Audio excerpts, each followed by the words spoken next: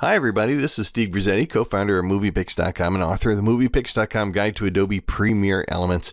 And here we are in part 2 of our 8-part basic training for Adobe Premiere Elements. And here in part 2, we're in Expert View, which is where we're going to spend most of our time as we edit video and as we look at how to use the program basically. And in part 2, I just want to show you how to set up or start a project. Now, for the most part, the program does the setup for you automatically. All you need to do is add the media to the timeline, and the program will base its project settings on the first media clip you add to your timeline. There's some new features since version 2022, though, for custom creating your project, and we'll take a look at those in just a moment.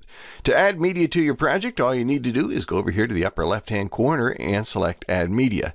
Now, there are a number of features here for adding the media. For instance, if you've got video on a camcorder and the camcorder is connected to your computer by a USB, you can simply select Get Video from your camcorder or device. If you're getting photos from a still camera, you can use this tool. There are other tools here for getting from devices, but for the most part, if your media is already on your hard drive, and ultimately all media must be on your hard drive, the easiest way to get it is to simply go to Add Media from Files and Folders. And when you select that, you simply browse and you can add media to your project either by selecting one clip, or holding down the Shift key and selecting the first and last in a series, or holding down the Control key on a PC or the Command key on a Mac and adding your clips one at a time. Click OK, and they're added to your project. Now, when we were working in Quick View, the media was added directly to your timeline. Here in Expert View, it's more like a traditional video editor, in which case you gather your media here into Project Assets first, and then you add them to your timeline.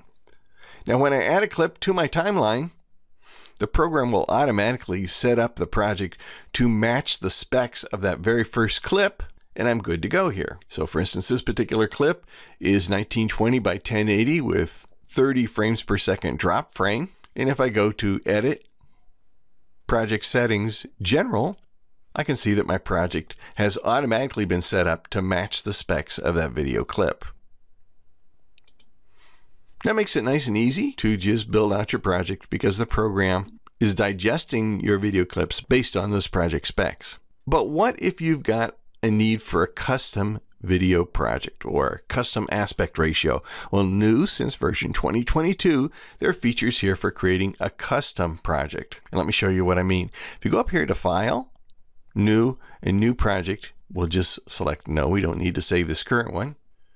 The program now offers a detailed new project screen, and here you can only choose the name of your project and the location you're going to save your project file, but you can choose your aspect ratio. Now here under Project Presets, Landscape are the more traditional project settings. These are based on, say for instance, camcorder video, high definition, ultra high definition, 4K, or all the way down to standard definition video. And you can manually set up your project settings based on that.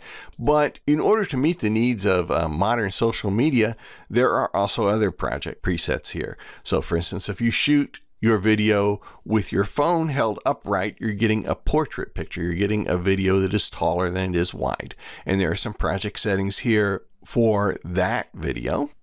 If you're creating video for a number of social media sites, you want it to be square, more square than landscape. And there are some options here too, starting with 4K to high def to standard definition. And then finally, if you just want to base your video project settings on the social media site you're going to send your video to, well, there are options here under the social drop-down menu. And here you have the choice for setting it up. If we're going to use it as a Facebook post, Facebook story, Instagram post, Pinterest pin, Vimeo, and YouTube, and whichever you select here, the program then will automatically set up your project at an aspect ratio that's designed to fit that particular website. Once you select your project setting, before you close this window, before you click OK, make sure that you check the box here to force the project settings on your project. This will lock these settings in because, as we said, the program by default will change its project settings based on the very first clip you add to the timeline. You want to override that if you're going to set up your custom settings here. Click OK. And now when we add media to our timeline,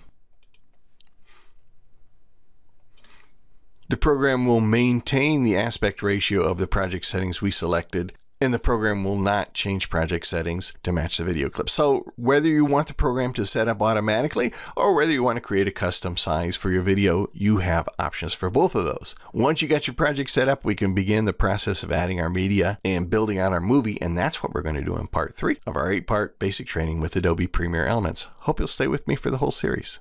I'm Steve Grizzetti. We'll see you soon.